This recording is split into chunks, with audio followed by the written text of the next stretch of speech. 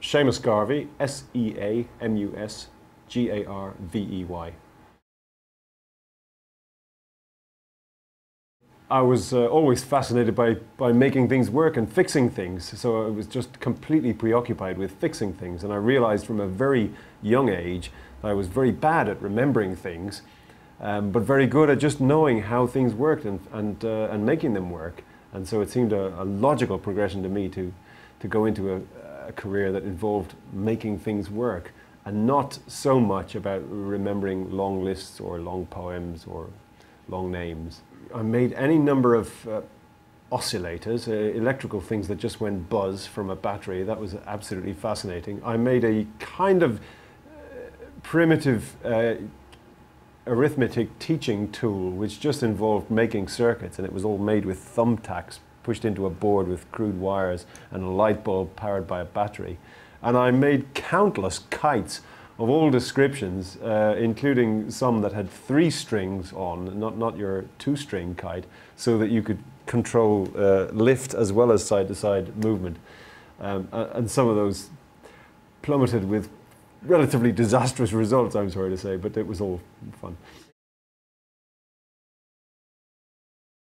Yeah, I suppose the thing that drove me towards engineering and science was well, the realization of certainly things that I was good at, and I was good at maths. I was always good at maths, and that had to be driving you towards the science more than anything else. But also I took quite a lot of inspiration from visits to the Science Museum and places like that, and I still have a vivid memory of a massive steam engine in there, and thinking that I've got to be involved with stuff like that.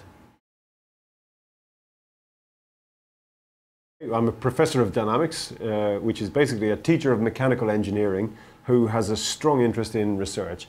And my area of research is dynamics, mainly vibration, and mainly in that vibration of rotating machines. So it has to do with machines going around at very high speeds with very high power densities and making them run smooth. It's about energy, and it comes from an appreciation of rotating machines, but in fact it doesn't involve them now very directly.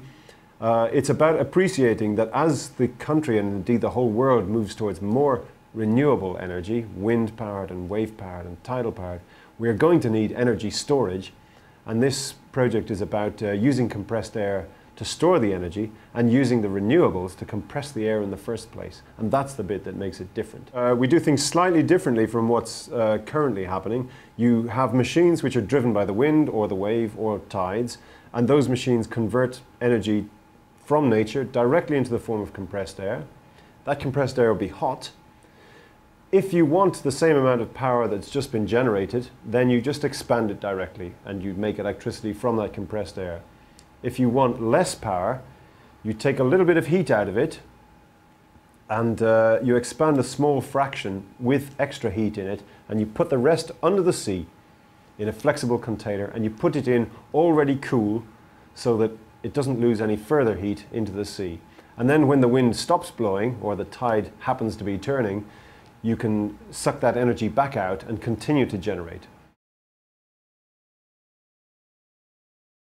Well, it's devastating. It's absolutely devastating, and I don't think that even when you've written hundreds of proposals, well, maybe nobody's written hundreds, but certainly many tens. I've written many tens of proposals, and my success rate is as good as most. It's probably 1 in 3, 1 in 4, bouncing between those. And every proposal that you produce, you think, this is marvelous. This is the best proposal I've ever written. And sometimes the panels that judge these things for reasons that seem extraordinary to you will dismiss your beautifully crafted proposal and dispatch it into oblivion. And in some cases you can resurrect it and resubmit it again, but even in the best of those cases there's a wait. And in the worst of those cases it's simply gone, never to be resurrected. And it is devastating, and you have a day or two of mourning, and then you pick yourself back up and you write another one. This is what you do.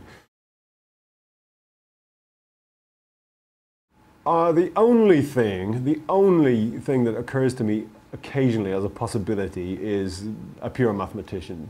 I could potentially have been quite satisfied as a pure mathematician. But I think I probably did choose the better path for me. It's just so unconditionally true. One thing you get to realize as an engineer is that if somebody asks you a question, the only correct answer is, it depends.